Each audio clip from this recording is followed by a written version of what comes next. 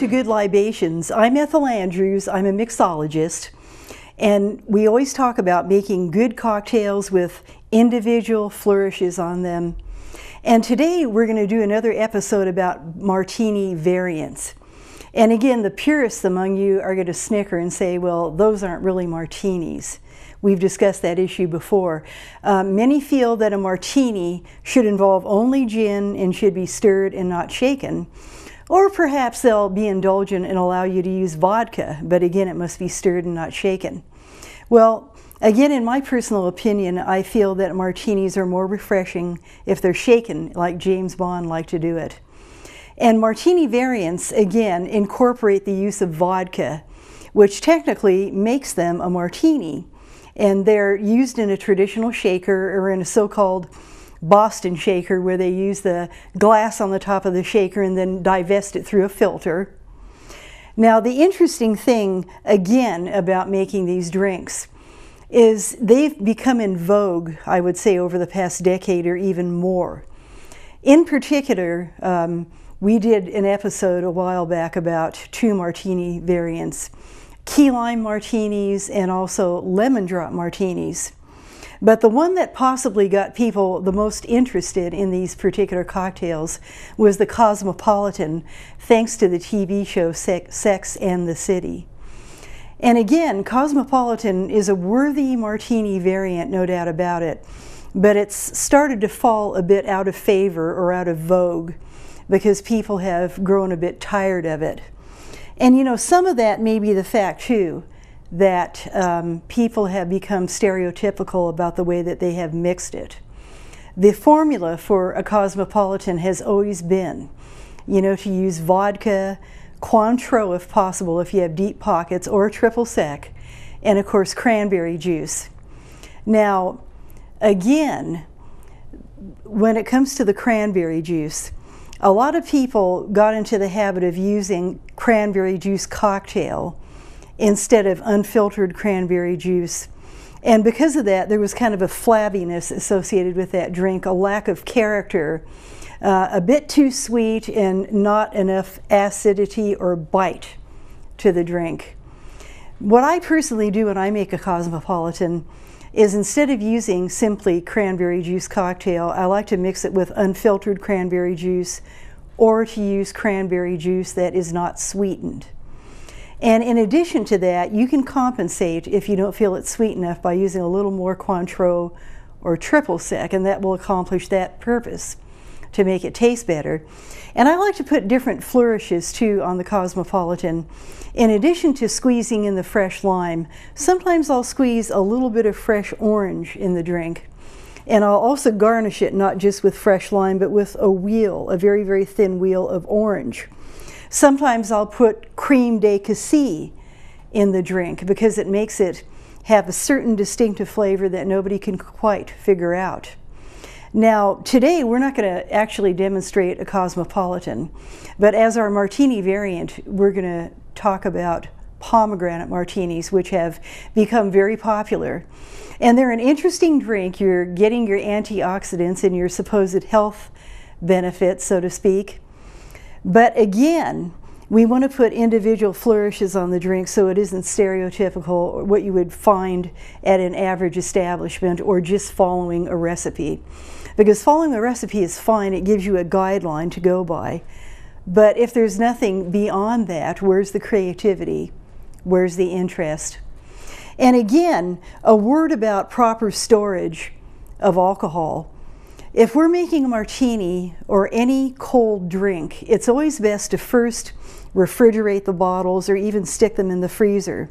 And that includes the vodka, the triple sec or Cointreau, and of course, obviously, the pomegranate juice. Because then it's very, very cold, and the taste and the flavor will be better and more defined, and also the quality of being refreshing will be more defined as well. And the same goes for the shaker and the glass. It's always good to have them cold before you start. And we talked about the issue of ice as well. Ice should always be stored properly. It should be stored so that it is kept very, very cold. At the very least in an ice chest, better yet in a bar refrigerator.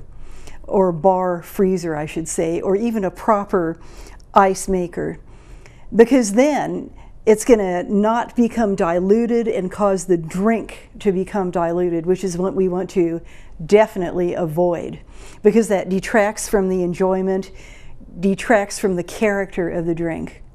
But again, when it comes to making a pomegranate martini, we want to start with the vodka, after I put the ice in the shaker, that is.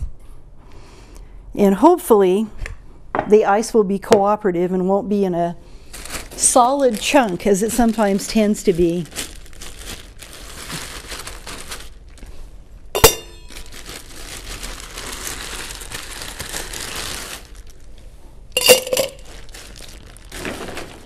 And after that, and again, I'm going to indulge the audience and approximate something of a measure so you'll know the ratio of the ingredients. With the vodka, what we want to do is make the ratio basically 1 part vodka, half as much triple sec or Cointreau, and about 2 to 3 parts of the cranberry juice, the pomegranate juice, depending on how tart we want the drink to be. So we'll try to accomplish that with these measurements here. And again, this is a nice shaker because you can use the top as a measure, but that isn't always possible with all designs of shakers. Some have very, very small tops. And if that's the case, then better to use a jigger if you want to measure and not free pour. And again, about half as much of the triple sec or Cointreau should go in. And then after that, of course, we want to add the pomegranate juice. And this drink has a lovely hue to it because of the natural attributes of the pomegranate. So that's one thing that's a plus about the drink, is the eye appeal is definitely there. And after that, to add a bit of balance again and stop the drink from being flabby and too sweet, we want to add a squeeze of lemon. Now, some actually like to add a squeeze of lime to their pomegranate martinis, and that's perfectly fine if you prefer it that way. I personally think that lemon pairs better with pomegranate. So that's what I do, is I squeeze in about 1/4 of a lemon, and make sure you work the oil out of the peel. And again, I like to divest it in the shaker because, again, that oil is going to infuse with the juice and with the liquor. And then we want to shake it up very nicely here.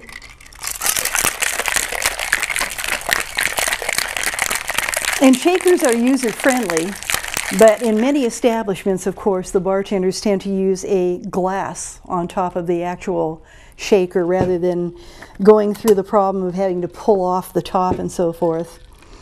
And then we want to divest the drink into the glass. And again, you can see the lovely hue with this pomegranate martini. And for a garnish, you could either use a very thin full wheel of lemon, which I did not cut well, so I'm going to attempt to cut another one, or you could use a half a wheel, or even just a twist, and simply put it in the drink, and that way you're going to have that flavor of the lemon peel, plus the pomegranate juice, the vodka, the triple sec or Cointreau. And then we have ourselves a lovely, well-presented, well-mixed pomegranate martini. And again, we can understand why these drinks have become so popular, because they're refreshing, they're different, they truly are a martini variant, and they become very popular for all those reasons. And again, let the purists snicker a bit, but they should try these drinks. They would like them in spite of themselves. And again, keep in mind, if you want to put different flourishes on it, if you want to use fresh lime instead of fresh lemon, that's fine. If you want to do other things with it, some people will add, oddly enough, they'll use citrus-infused vodka in it, which is fine also, although that tends to detract if you use that, I feel, from the pomegranate. But again, that's a nicely presented, and it will prove to be very refreshing pomegranate martini. And when we take these steps to make a drink innovative and enjoyable, it is an absolute plus, and it'll make our bartending and mixology the hit of the party or of any group of people that we happen to be with and are involved in hosting a party, perhaps. Now, we're going to demonstrate another drink, which actually is not related to martini variants. It's a classic drink, but it's always maintained a certain level of popularity. And it's a dessert drink, but many people will just order it at a bar anyway, simply because they like it. And that is the good old White Russian. And there's other drinks that are related to the White Russian. We know there's Brandy Alexanders, which are kind of similar in the sense that typically you use an old-fashioned glass when you do these drinks. And some people do like to do them in a shaker. And some people who make, as an example, a White Russian, they like to have the vodka, the Kahlua, and the heavy cream all together in the shaker and shake it all up. What I actually prefer to do with these drinks is I like to float the heavy cream in a thin layer over the top, because then you're drinking the drink through the cream, and I think it adds a better dimension to it. Usually that is how Irish coffee is made the proper way, as an example. And the same thing with these dessert drinks. That's a more refined way of making them that makes them taste better. Now, a Brandy Alexander, of course, incorporates something different. You're using brandy as your base, and usually white cream de cocoa. But some people like to use coconut-infused rum, and that is perfectly fine also. And also, if we are going to use the glass, which is what I prefer to do, the old-fashioned glass, it's actually better with these drinks to put the liquor over ice and stir it, and then put the float of the heavy cream over the top. That is actually how it is traditionally done, but again, if you like all the ingredients together in the shaker and want to blend them that way, that's fine. But I still think it's more refined and more interesting if you float the cream over the top. And again, this particular cocktail has been around for a long time, but it has never fallen out of vogue because people really enjoy it. And to add different flourishes on a White Russian, some people like to add a little bit of vanilla vodka, and again, that's perfectly fine to do it because it kicks it up a notch. It has a different dimension to it. Some people even like to add a bit of hint of orange to it, and it will add triple sec or orange curacao to it. And again, that's fine because it makes it a bit different and you've put your individual accent on it. But a simple drink, but actually a very good drink, and I hope the heavy cream cooperates and floats, because sometimes it can be recalcitrant, but we're going to give it a try. At any rate, I'm going to put ice in the old-fashioned glass here.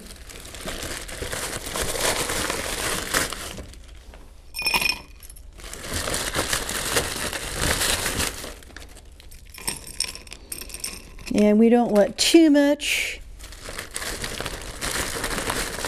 but by the same token, we don't want too little. So what we will do here is we'll do it the way that is traditionally done. And I'm not going to precisely measure in this particular instance, but just, you know, add your vodka.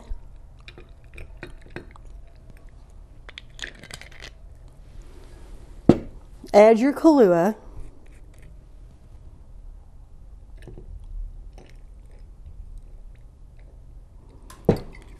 And I think we should add a bit more vodka, actually. Doesn't hurt.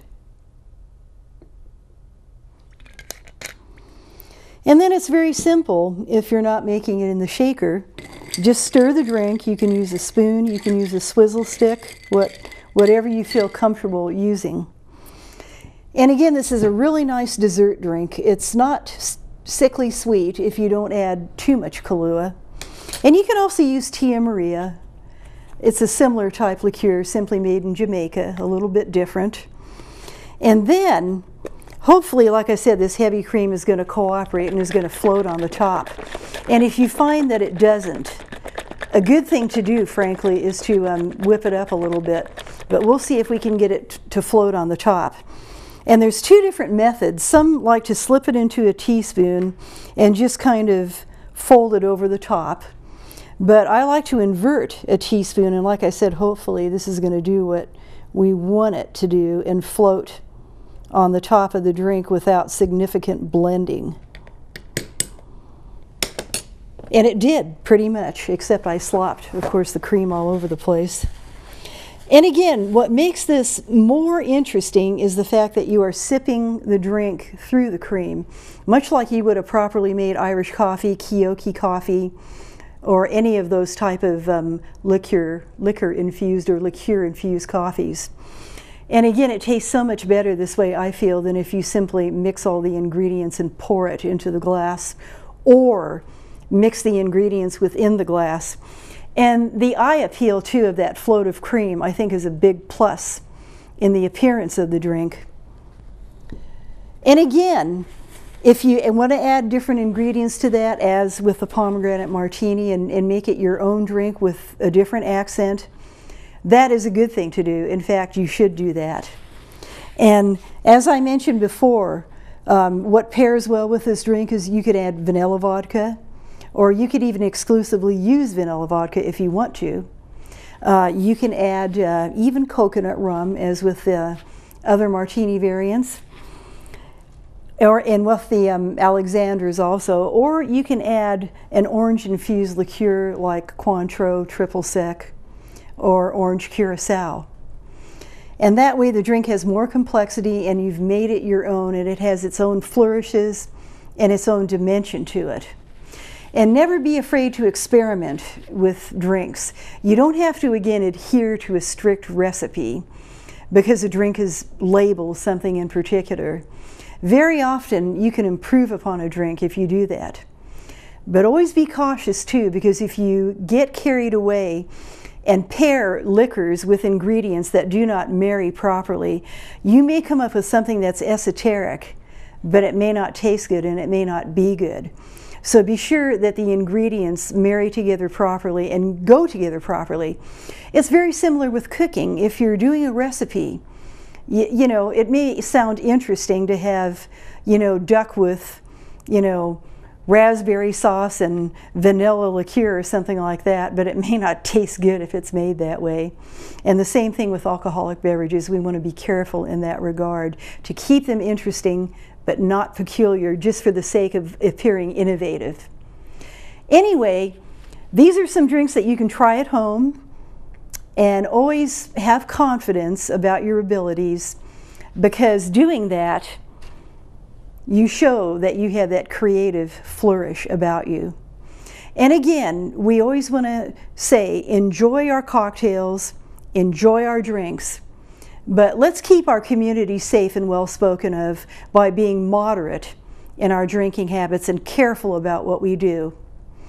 Thank you again. I'm Ethel Andrews, and this is another episode of Good Libations. This is the Martini variant expansion episode, we'll put it that way. Thank you again. Goodbye.